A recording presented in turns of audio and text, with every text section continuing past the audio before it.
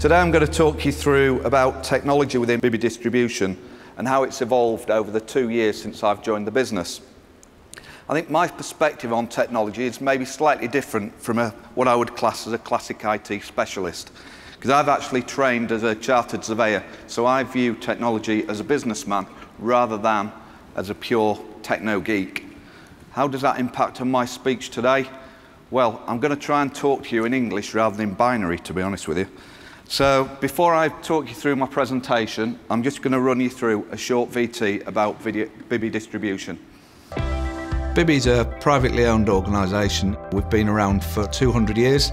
Overarching Bibby Line Group, then under that there's 8 companies. The most well-known company is Cost Cutter, and then there's obviously Bibby Distribution, which is the part of the business that I work for. We are a multifaceted logistics company, so we operate in a number of sectors.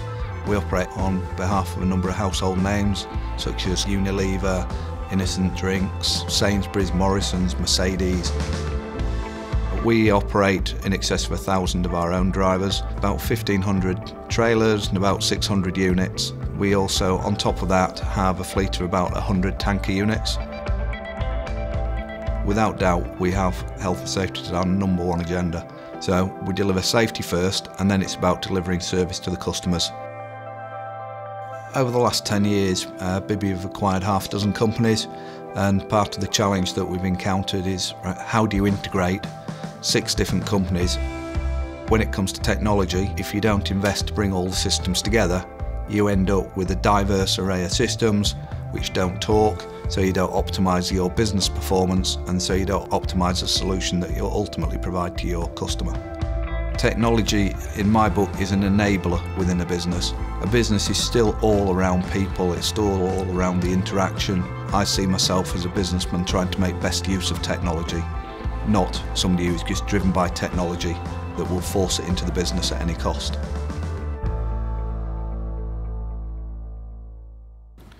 The evolution of the Bibby Line Group is actually very visually demonstrated by the comparison of one of our first vessels, the Mary Bibby, shown here in 1820, departing her home port of Liverpool, when compared to the latest boat that we've launched, the Bibby Wavemaster, which launched this year to support the offshore wind industry.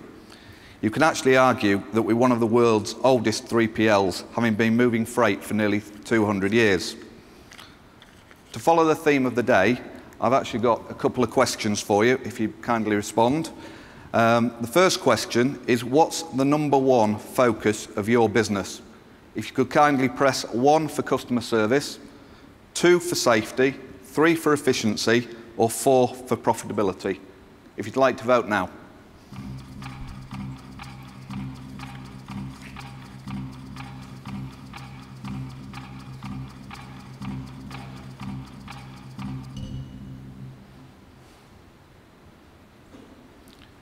A pretty split vote, but it's very heartening to see that lots of people do have health and safety at the very top of their agenda.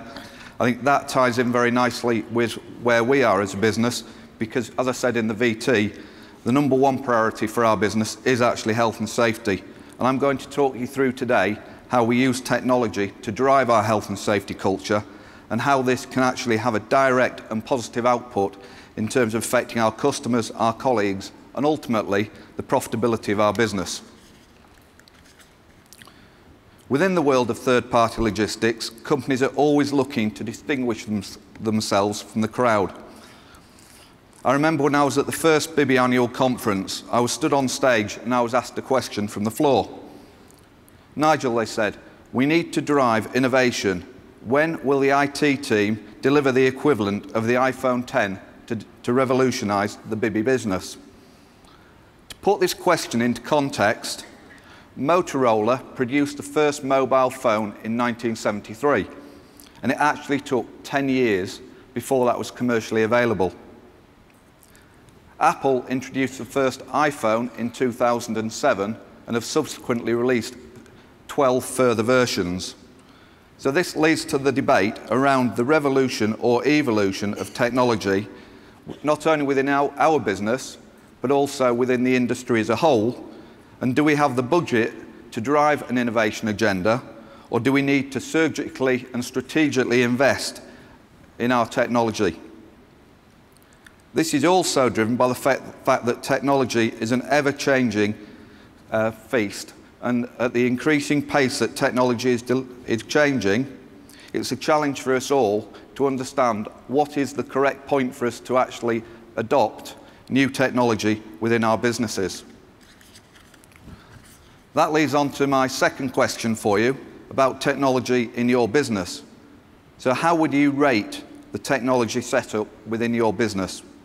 If you'd be kind enough to press 1, needs a lot of work, 2, needs some improvement, 3, good, and 4 for excellent. If you'd vote now.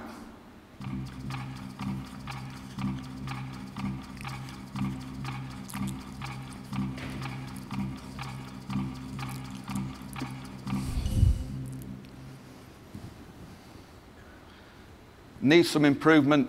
I think we've got a lot of honest people in the room there saying needs a lot of work and needs some improvement.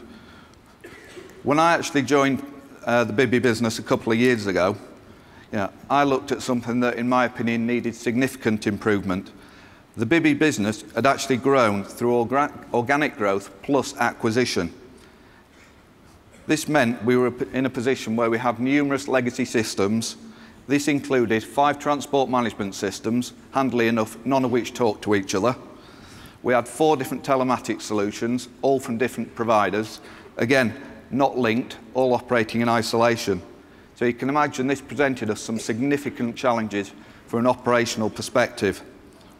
We've gone through the process of replacing the 5 legacy transport management systems and now have one integrated solution, which is driving significant efficiency within our business. Going back to the theme around health and safety, as a group, we operate within some of the harshest environments in the world as we support the oil exploration sector and our ships travel the high seas. This sets the health and safety bar at an incredibly high level, and it's something that Sir Michael Bibby, 7th generation owner of the business, is incredibly proud of. At the end of the day, we have over 1,500 trucks driving around the UK with his name on the side, so we have to make sure we protect the brand. Being candid, we were actually very concerned about the number of incidents we were having as a business 2 years ago.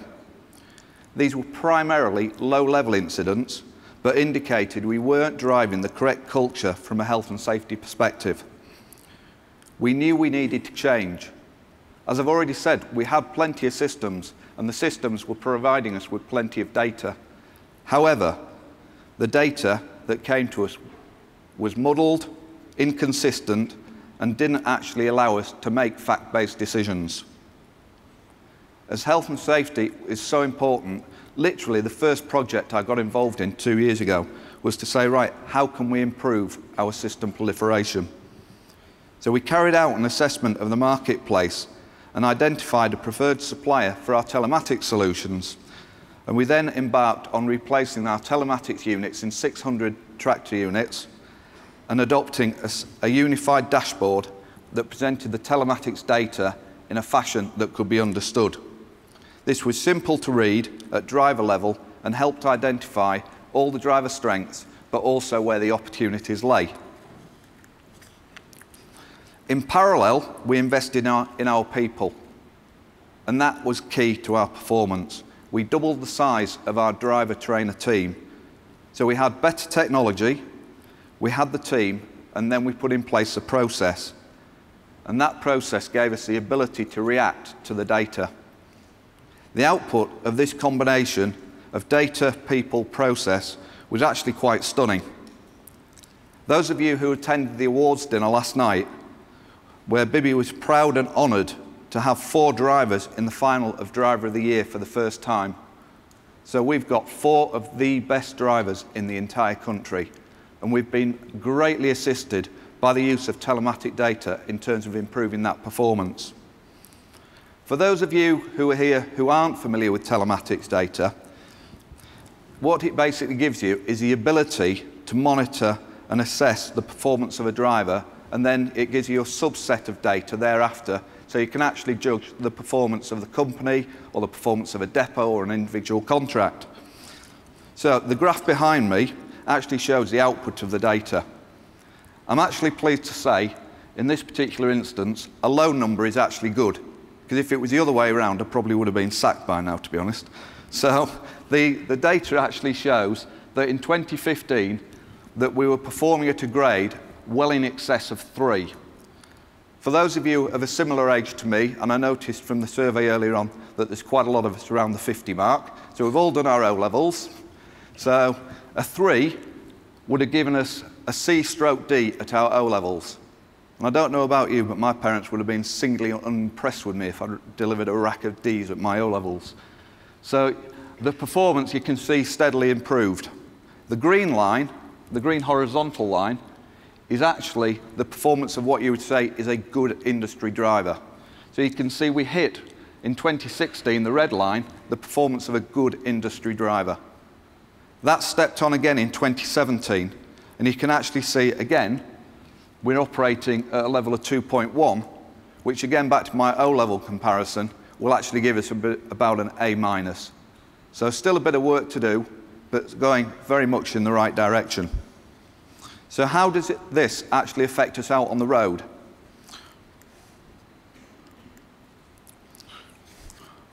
Well, our accidents per million kilometres driven has reduced significantly.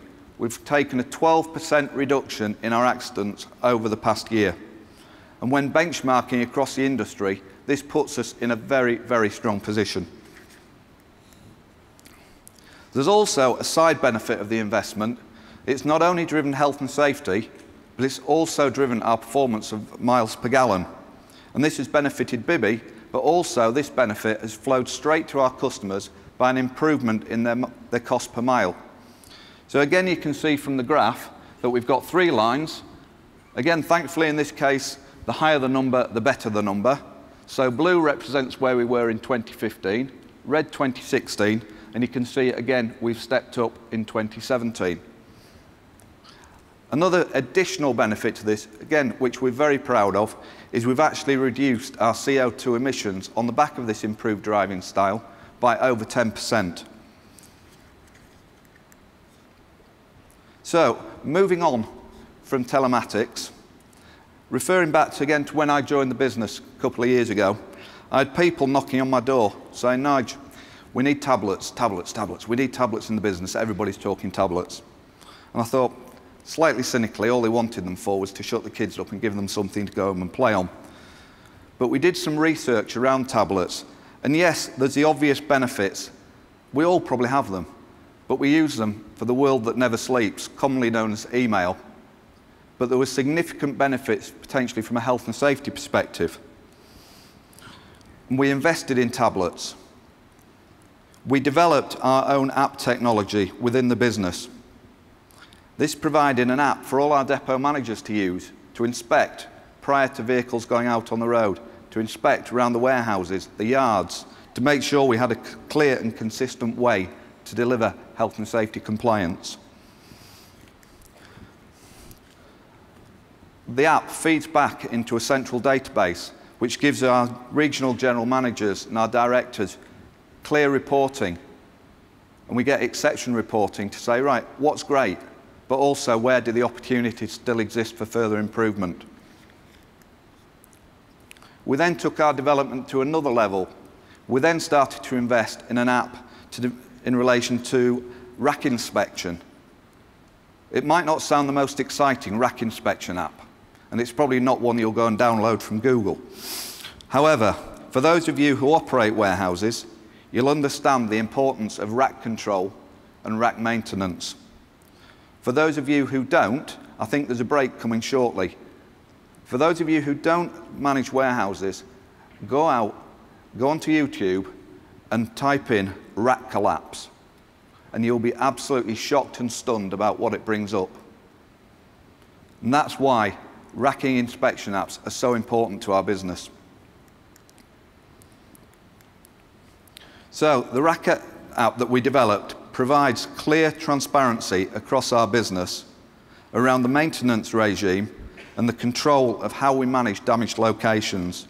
So we make sure that we meet all the regulations of SEMA and the HSE. I'm pleased to say that the work we've been doing on health and safety hasn't just been recognised within our business, but it's been recognised independently by ROSPA and the British Safety Council. We've also linked our development in technology and health and safety into mobile communication. So we've got 2,500 colleagues who work across the business, and they cover shifts 7 days a week, 24 hours a day. So it's very difficult to get a clear and consistent message to all the colleagues.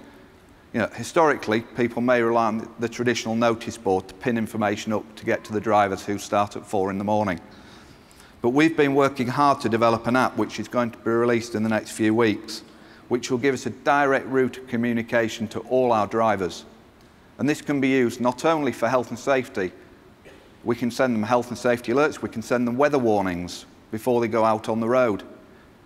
We can also allow them easy access to HR systems, so we take away the pain of doing things like booking holidays. And also, from a corporate perspective, they get a clear and consistent message of all our communications around the entire business. Don't get me wrong, this does not do away with the actual need for face-to-face briefings with the drivers. However, it just puts another tool in the Bibby communication toolbox, which allows us to have a more informed and cared-for workforce. At the start of my presentation, I said I was a businessman looking to drive a tech agenda. I've tried to give you a couple of examples, without boring you silly, around how we've strategically invested in our business. Going back to the question I was asked at the conference, have I developed the next iPhone 10? To be frank, no, and I have no intention of developing the next iPhone 10. Has the approach that I've taken to technology within the Bibby business made a significant difference to our health and safety culture? The answer is yes. Has it made a significant difference to our colleagues? The answer again is yes. And has it made a significant difference to our customers? Again, the answer is yes. As a businessman, I firmly believe that investing in health and safety and associated technology to drive your health and safety performance can actually make a significant difference to the bottom line of your company. I'll leave you with one final thought before I disappear. It's all about people and process working in harmony with technology. Technology is an enabler. It is a means to an end and not an end in itself. Thank you very much.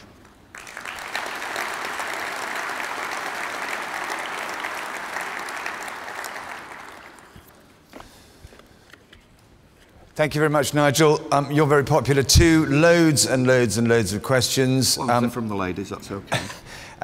We're just going to have to restrict it to one. Do you share those cost savings with your drivers? And if so, why not? Interesting question. One of the key things that we talked about was delivering improved driver standard through better pay.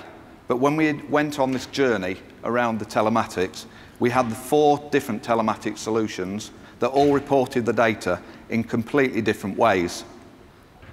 So you could no longer, you couldn't even start to benchmark driver performance from Quentin to myself because we might be assessed in completely different ways. So on that basis, we couldn't do that.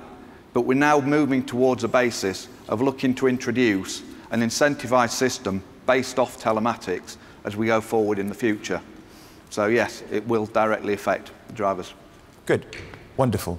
Okay, we are running very, very behind, so I'm going to restrict it to that. Nigel, thank you very much indeed. Pleasure. Thank you.